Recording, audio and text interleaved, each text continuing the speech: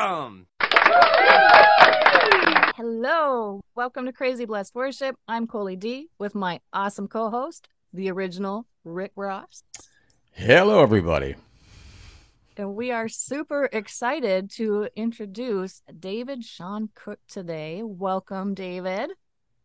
Welcome. Hello, everybody. Now, David's been a part of Crazy Blessed Worship in the Facebook group for a while, and he had recently posted and offered to help with production. And I was going, you know what? I've been in 2 inner circles with David now. Like, I know he has a lot of knowledge and things to share with you guys, and such a huge music background. So I'd like to start, if you could kind of give us a little rundown in your background in the music industry. Well, I kind of, my parents say that I was born with music in my blood because as a baby, would bang my head up against the couch every time music was on. And, but I started being in bands in junior high. Well, I started in choir, then I started forming bands, rock bands and things like that, played high school dances and all that kind of thing. And then I just really, it's what I wanted to do for a career. Ever since I can remember, I didn't know what else. I didn't have a desire to do anything else, really. I was raised with church values and went to church as a boy and a young man, and till I got into my rebellious teenage years, and then I didn't stick with that. I was still a believer, obviously, and everything, but there wasn't anything going on in Christian music at that time. You know, the church I belonged to, for instance, piano and organ, that was all that was allowed, So traditional hymns and all that kind of thing. I think Amy Grant was just getting started, so I'm really dating myself here. But I ended up getting out of high school, and the band I was with at the time, we said, well, if we want to make it or try to make it, we can't do it here. So we actually loaded up and moved to Boston, and I was there for about 13 years. Oh, wow. And we did quite well. Came close to getting signed. We would have been signed, but Casablanca Records at the time wanted 51% artistic control, and that isn't going to happen. Mm-hmm. So nobody's going to tell me what I have to write and what that kind of thing. So, but life went on. People get married and things drift apart, and I actually made a promise to the Lord that I quit music altogether at that point, and I said I will not play music again unless I play it for you. And so it took that took a long time for me to get started playing Christian music. I played in churches a lot, but actually really trying to do recording and that kind of thing, that started in about 2019. So that's amazing. Yeah. And one thing that I want people to know from a Christian standpoint is when I made a very conscious decision when I went to play music for the world. I mean, I actually told the Lord that I have to do this. I have to go and experience life and what's out there, and I'll come back to you. You know what I mean? And later on. And the Lord is gracious. I mean, that's not a good prayer because it took me a long, long, long time to get back and get right with God. As much as I wanted to, you pick up things from the world, you pick up, that kind of lifestyle, music lifestyle can be really, really bad and unhealthy. And, so I think people can understand. I got involved in a lot of things I didn't want to get involved in. So it took a long time to come back. uh, and a lot of surrender. So, and humble, becoming very humble again. So, but since then, I'm like gung ho pretty much. I did release an album in 2019, and now I'm just doing. And then I had a few years I didn't do anything, and now I'm doing singles. And during that time, I built my own recording studio in my home. I do other projects for other people from time to time. It's not my main focus, but I love to help people out with whatever production or recording needs that they might have. Um, and I love to write and just record the songs that I feel the Holy Spirit's giving me. Um, and He's taking me in a new direction with everything that's going on in the world. Uh, um, I mean, we can talk about that later, but because I feel like I'm just rambling here, but I'm interested. So. give you guys a chance to say something. Well, we just get so sucked in, I think, listening to people's stories. Yeah. We're just like, yeah, go on. You got some Yeah. great stories there. Yeah, I was Yeah. curious. Okay, you ended up in Boston. So after Boston, did you go back to Indiana or Michigan? I think you were some part you were in Indiana, I believe, right? And then you went back to Michigan. Well, yeah. Well, my dad was a construction worker in.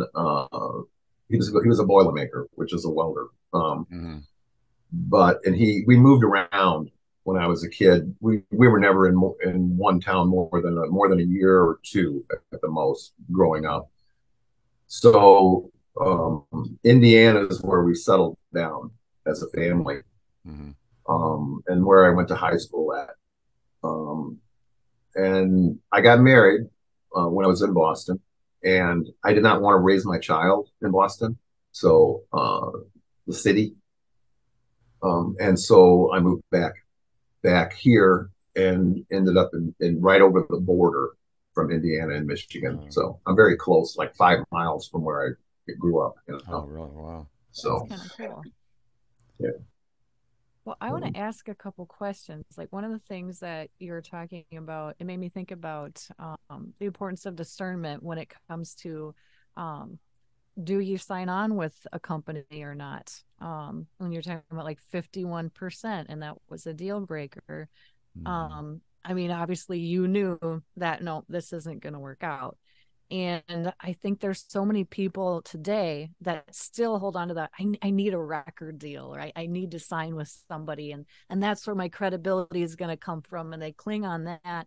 And we're in such a world now that, like him or love him, like Tom McDonald, look at him as an independent artist, does all of his stuff. He's not signed at all. He's an example of many other artists now, like Manifest. Chris Greenwood is one of the inner circles that David and I were a part of for a long time.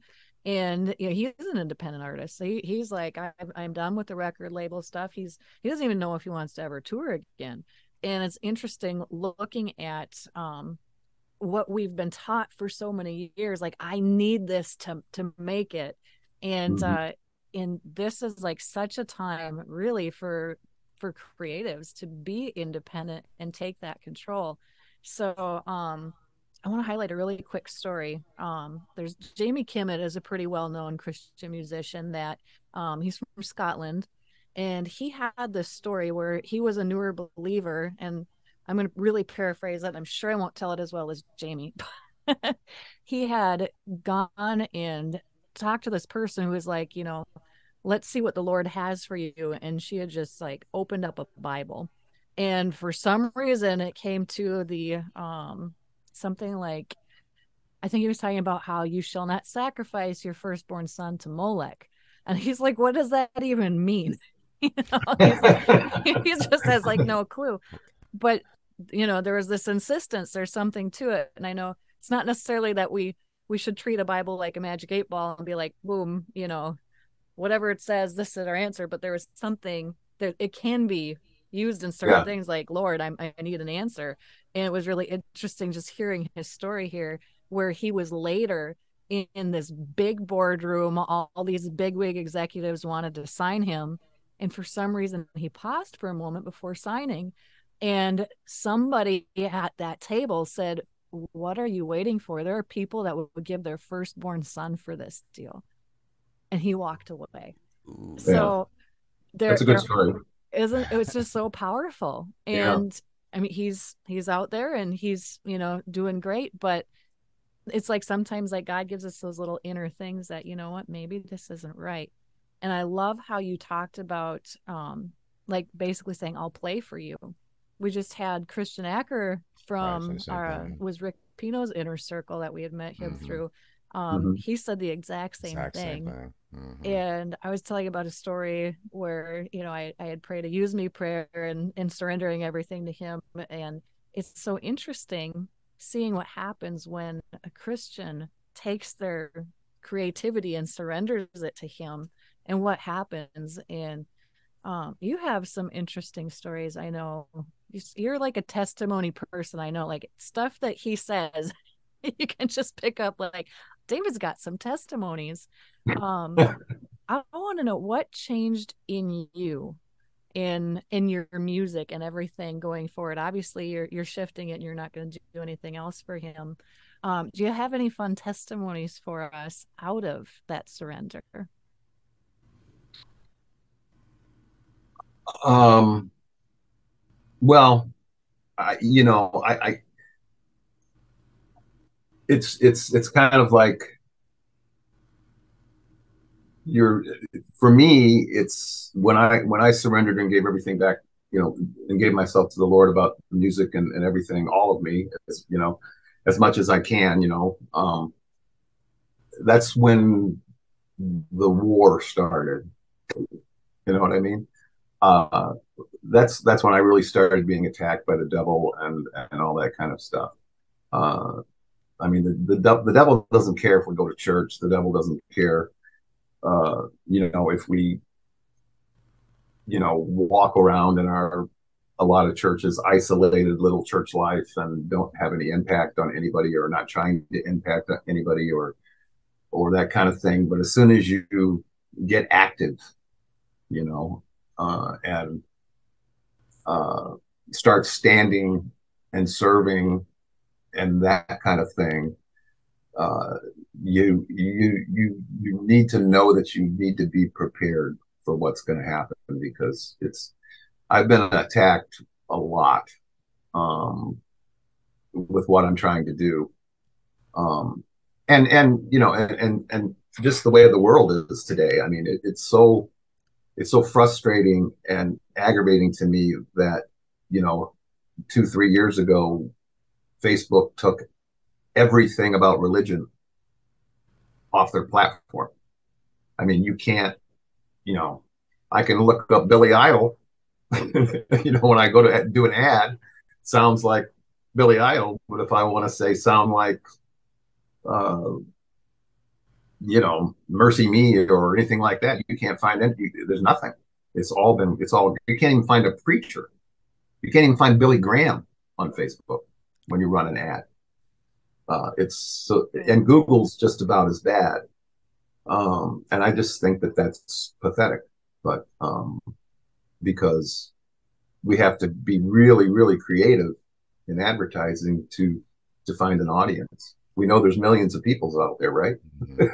Right. But finding Why them, we exist to yeah, highlight these Christian creatives that are getting squashed in the algorithm. And I know, like, hashtagging the word Christian these days is like the death of whatever you're trying to promote, because that word's gone. It's an algorithm word. That's a no. right, And it's like learning the different hashtags. A lot of people have no idea how to break through these things just to be able to be seen, which is one of the reasons I am so gung-ho about networking and being the body and lifting each other up, because that's how we're going to spread the kingdom. And sure, when we work together, and, like, you know what, I'm always saying this in the interviews anyway, Rick knows this, is I want people, whoever we have on here, find David, like, love, comment, subscribe, especially share, because that is our only workaround, really, with some of these algorithm things. So right. I really I appreciate that you brought that up, because a lot of people, they don't know, they can't target a Christian audience in an ad Yeah, anymore. it's impossible to do so. I mean, the only, there is one thing you can find, and it's the movie The Passion of the Christ. That's still there, which is pretty amazing. Right. But that's about it that I've been able to find. So, It's so interesting um, how that works. Right. but one of the things I wanted to talk about is I mentioned earlier that the Lord has kind of turned my music into a little bit of a different direction, which I think is just like a season thing. You know what I mean? I don't know, but he's been having me get some start getting a little political in my songs, and uh, I mean he gave me a song to write called Faith in Children, and it's pretty bold in regards to some of the political things that are going on in the world right now. And it surprised me because, I like to, I believe that I get the motivation and the ideas and even the lyrics and things from the Lord, or from the Holy Spirit. I like to believe that. And so it's kind of like, really, Lord, you want me to write this, kind of thing. Um, but but I, but he has a purpose for that, and I think it has to be with, right now, he's shaking the earth. I mean, I really believe he's shaking the earth, and and things are already beginning to become exposed, and I think that's going to continue. I mean, I really do think that's going to continue, where uh, that the truth is going to come out in a lot of this stuff, and and it has to, because the harvest is coming, right? Amen. Right. And people their eyes have got to be open, to the, and they have to come to the realization of how deceived they've been and are, and you know uh, and so I'm all about, and I think these songs are for that purpose, to kind of help people, wow, you know their eyes be opened up to some things. But anyway, um, and I actually have a song releasing tomorrow on Spotify, which is called "In the Spirit," and it's really not political. It's about Jesus, and it's just really promoting the Holy Spirit, and uh, uh, very positive tune. And so I hope your audience will look that up on Spotify, and give that a listen. So We'll absolutely link anything we Yes. can to your Mm-hmm. different platforms your music is on. Actually, you know what? We can touch on that right now. What's the best way for people to follow along with you and connect with you? um, well, obviously, all of my songs are on all the platforms, because of the distributors and things. But I pay most attention to my Spotify account, and I was telling you about my artist name change. So I actually have two Spotify accounts. One is DSH Cook, uh, that you would have to look up on Spotify and search, and then the other one is David Shawn Cook, which is what my new artist name is. And I'm in transition, so there's a lot of music on DSH Cook, and there's four or five songs on David Shawn Cook. But obviously there's YouTube, and I'm still under DSH Cook there, and there's some videos there. And I'm in transition between my websites. So I have a dshcook.com and I have a davidshawncook.com, and they're, so both of those kind of things. But uh, and I don't know. That's kind of how you can follow me and find out what's going on. Um, I'm working on that forever email list. So so I love when people sign up. I wish people would more do more of that. So because I like to stay in touch with people, I like to reach out and things like that. So, Yes. Yeah, very so important. I'm not unreachable. So You know, I used to feel like I was, and then God sent me these amazing people like Rick and Deborah Scott and Hmm. Laura Hanson. Um, like we meet a lot, and Yeah. Ida Martinez is just like so Right. fire with her prayers and praying over this Mhm. group and the ministry as a whole. And it makes me feel good because I was starting to feel like I couldn't grow the group anymore because I was starting to feel like I couldn't keep up enough, and I mhm. wanted to keep that connection. So um now that there's more people to help, I'm like, okay. And all of a sudden the group's what doubled. I think Yeah, really. it just keeps growing. And there's so many people I know that are thirsty for help. And I think the thing is like what we were talking about, earlier is like there's so many programs and still like kind of like this, but we just wish it was like the easy flight traffic directing. It's just like this. Hmm. Yeah, There's right. not necessarily a full streamline, and finding ways to help people because of that I think is very important. And that's where that networking really comes in and connecting people. And one thing you made me think of, David, so Sydney High, Rick Pino was talking about don't get political. I remember this very specifically, and he was saying if you're a Christian artist, that's the death of your career, basically. And I'm paraphrasing, but Mhm. that's pretty much a good paraphrase, right? Right. Yeah. I remember. Yeah. She's very political with her posts too, and her Yep. songs. Yep. What was Well, I don't get interesting. political. I don't get political with posts or anything, but I disagree with Rick that it's. I mean, the Lord is telling me to get political. Well, I think Um, that's the interesting thing is that I mean, oh you good. know, I was just going to say that the church. One of the, why is one of the reasons the world is in the shape as it is today is that the church, set behind the four walls and didn't get active in our culture.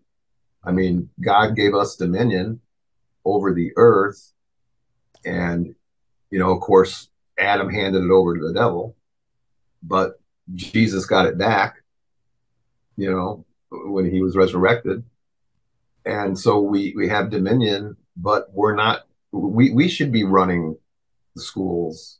We should be, you know what I mean? We should be in politics. We should be running the schools. We should be, if we're going to take dominion, we have to be in power, right? Right. We are That the, would be true. yeah. I mean, God's, the government is on his shoulders, right? You Hmm. know, so uh, that means that, and we're high priests and priestesses. So we need to be in leadership in the culture. That's the only way it's going to change. So, I thought so but interesting. Oh, go ahead. But what? that's all I really wanted to say. I mean, Oh, oh. you can't just sit in church and be like, I got my bags packed, I'm looking up, and I'm ready to go, Lord. Hmm. You know, Yeah. I'm ready to go up to be with you. I mean, no, there's a whole world out here. We're supposed to be, we're not From supposed to my be like the experience. world, but Right. we're supposed to be, Right. in control. We're supposed to be in control. I agree. Now, from my experience, I was very political for years on Facebook, Twitter.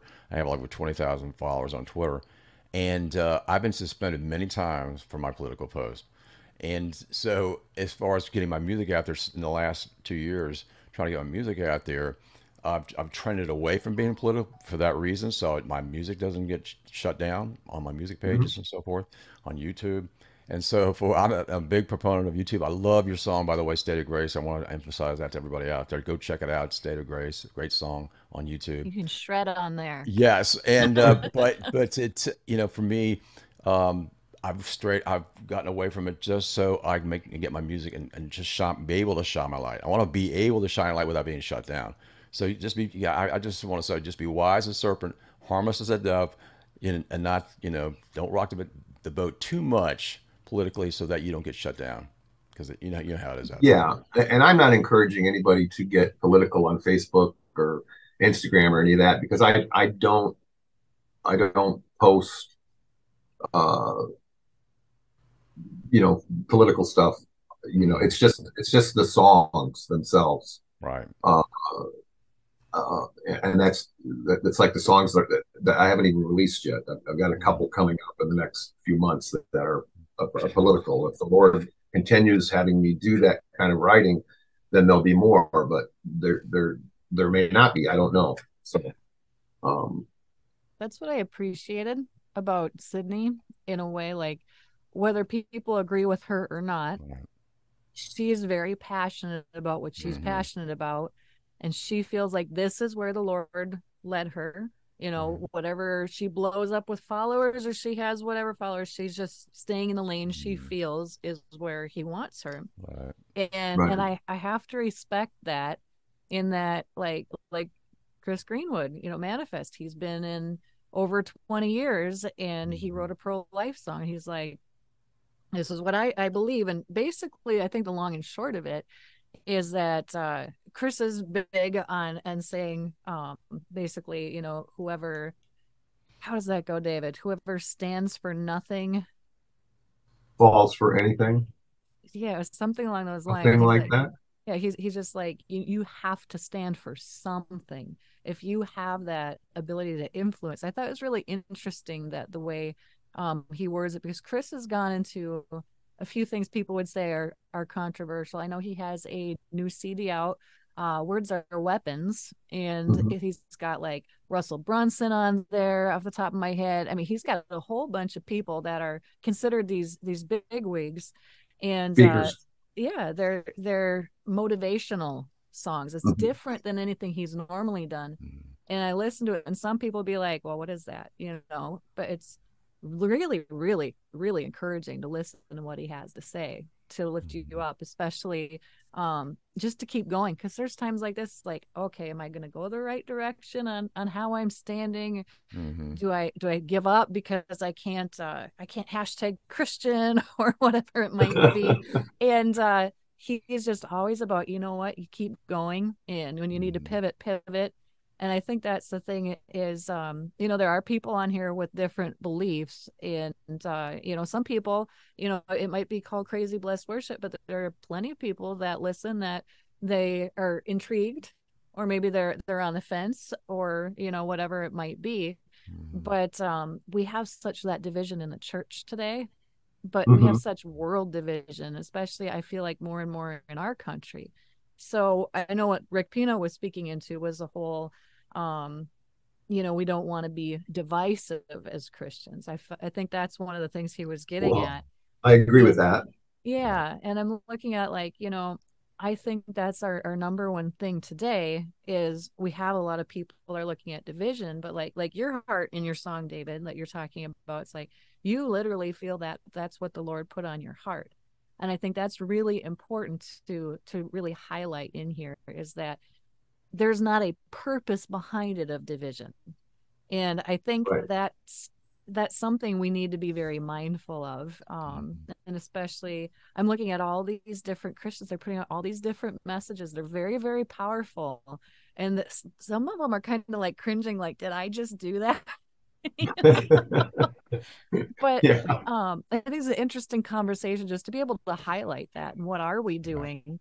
And I think if we're always turning it to the Lord, like you're saying, you know, I'll do this for Right. you, Right. I think in that sense, he's going to just put his blessing on whatever Right. it is. I agree. I'm not trying to say you shouldn't do it. I think Right. exactly. She said she's right. If God's leading you to do it and you have the ability to do it, and He's calling you to do it, then you should do it. Amen. There you go. And one thing I want to touch on, I want to go back to the part that you do production and you like to help lift other people up where you can in that area. Um, if someone wants to reach out to you about maybe getting to work with you, is your website, which of those websites that you mentioned would be better for them to go to, or is there a specific, would you like them to email you? Um, yeah, they should probably email me at, and it's DSH Cook. So that's D as in David, S as in Sam, H as in Harry, COOK at passiontimestudios.com. Okay. We'll have that up on the screen here too. That is my actually the name of my songs are produced under that as well. So, but it's kind of the name of my studio, name of my publishing company, whatever. It's what I Well, use. I want to say I feel like it's such a blessing when you actually get the opportunity to work with a Christian producer. I know I'm not saying one's better than the other per se, but as a Christian, Amen to that. being being able to better communicate, like, Yes.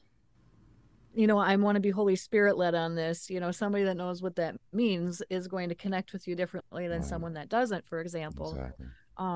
Rick has had a huge Mm-hmm. blessing. I've told him he's hit gold where Right. his producer, all the guys that work out of the studio, and like the session musicians to his videographer, um as Christians, like all of them, the way that they work together, it's just, I told him I'm kind of envious versus it's like you being able to find that in a lot of what I've found here. Right. It's like, it's not that I haven't had talented people, but to be able to have that person Mm-hmm. that's going to come in and say, hey, can we pray before we do this? I mean, all that stuff is so huge. So Right.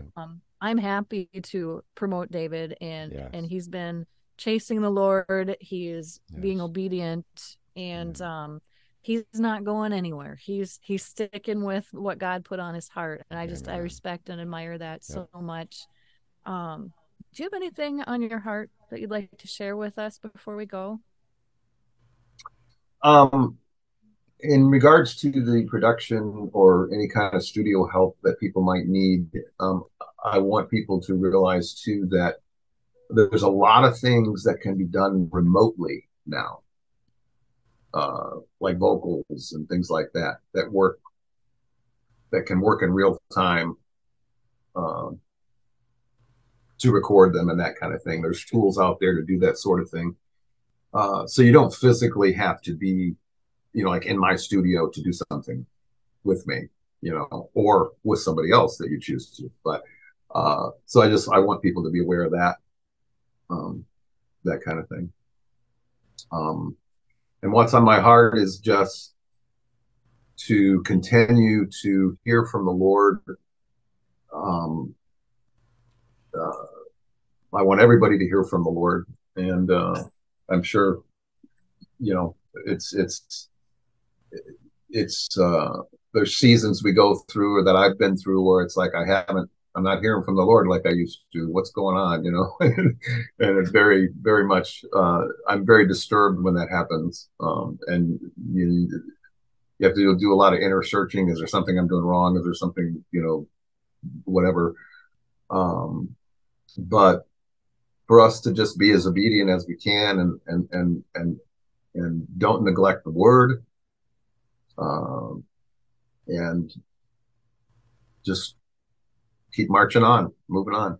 So, Amen. Any last questions, Rick, before we have to surrender our time with David? No, I just think it's really important to, his emphasis and mine myself. I mean, I know in the 90s I wanted to make it, and what can I do just playing by myself? I learned a bunch of country songs, and try to make it as a country artist and just playing my guitar out in clubs and so forth. But, those dreams just like kind of fade away when you realize it's not going to happen. And, God wasn't in it. And I think it's really important to realize that when you finally give up on those things that you thought would promote yourself, and then get back to the point where God's going to exalt you or raise you up as you exalt Him and do what He wants you to do. It's very important. I think in our conversation here, we have a lot of things in common as far as that goes. appreciate Yep. that. I Yep. think so. I Yep. think so. Um, so, no, I've enjoyed myself today. So, We That's good. enjoyed having you. Yes. We're glad to get to connect, and we're Yeah. excited to get to share you with people. And one thing that Rick and I would like to highlight is our friend Lynn German is working on doing a songwriting retreat, and we're trying to figure out if there's a way that Crazy Blessed Worship could be involved in that. So if you are interested in being in the Virginia Beach, Virginia area this August, the date I should have pretty quickly here, definitely reach out to us and email me at crazyblessedworship@gmail.com with songwriting retreat in the subject line. and we're very excited to see what comes out of that. And Rick and I, with some of our other awesome crew, have been working very hard on creating a program for people that isn't so much like this, more like this. If you're just not sure where to go, or even if you've been in it for a while, I think that's kind of the nice thing, is being able to work with all levels, and really just leveraging the network that God's blessed us with. So on that one, if you are interested in coaching or consulting, go ahead and email also crazyblessedworship@gmail.com, and drop in the comments any of your takeaways. We always love them. We know they're very encouraging for the guests we get to have on here. And of course, again, with David, if you'd like, love, subscribe, share anything that you go check out of his, we'd really appreciate that. And of course, we appreciate when you do that for Crazy Blessed Worship too. And we thank you so much for joining us, and we wish you a crazy blessed day.